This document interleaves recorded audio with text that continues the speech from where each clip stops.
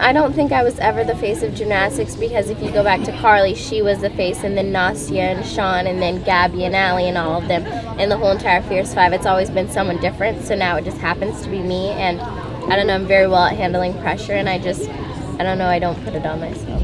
Still improve on vault.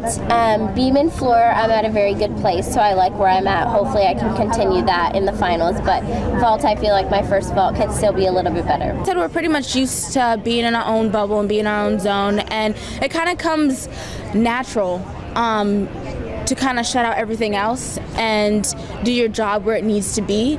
But I mean, gymnastics is tough, and I think that's what makes us so tough, is just, you know, it's shaped us into being these really strong and mental tough women.